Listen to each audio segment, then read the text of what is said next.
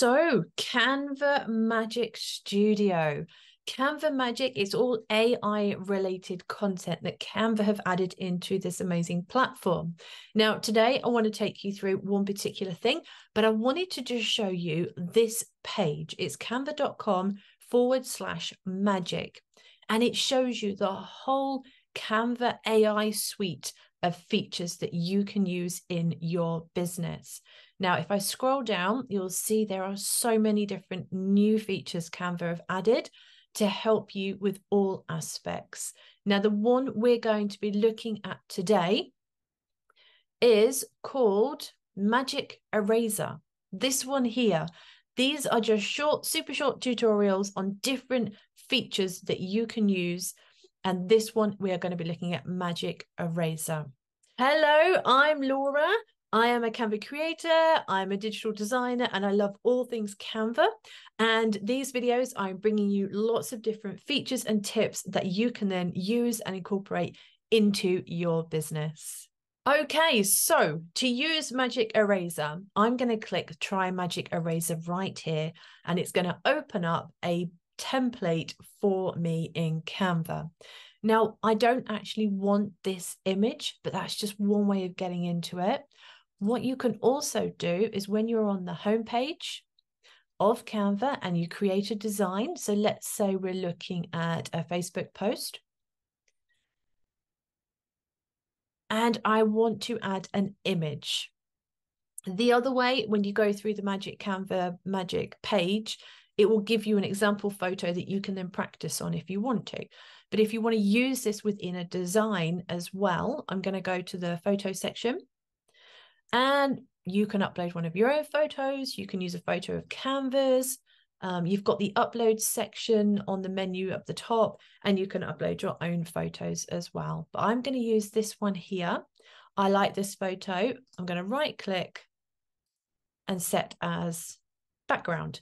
So let's say I want to add some information over in this corner about my business, but I've got this flower in the way. Now I want to get rid of this. I don't want this here. I know that if I chop it off here, it will look quite nice, and it gives me a nice clear blank space to add my information. So if I click on the photo, so you've got this bar come up here, and then click Edit Photo, there's this one here called Magic Eraser. Now, it is a pro feature. I will say it is a pro feature.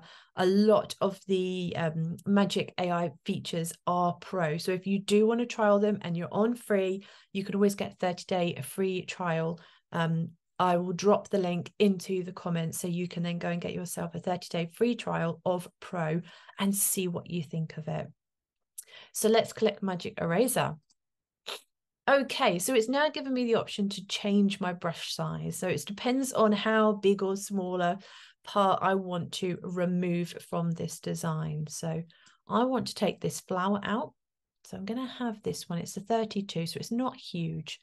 I want to just drag my mouse over the area I want to remove down to there. So I want to keep that bottom piece of the leaf, and I want the part that's now purple to disappear.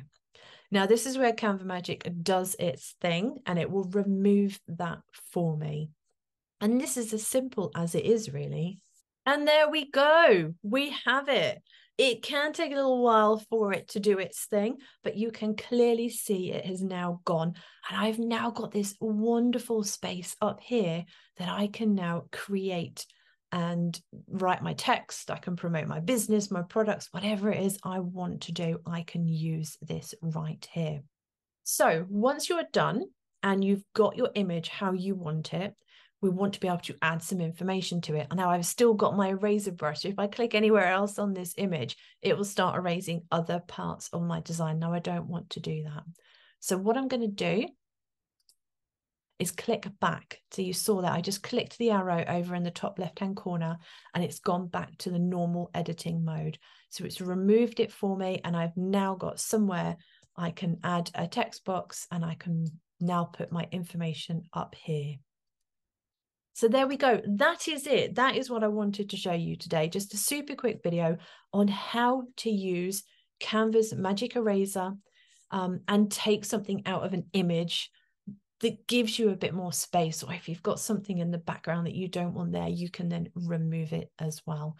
So there we go. I hope you've enjoyed that. If you have, please do make sure you subscribe to this channel, because I've got a whole list of different videos I'm going to be creating, especially for Canva, AI, and small businesses.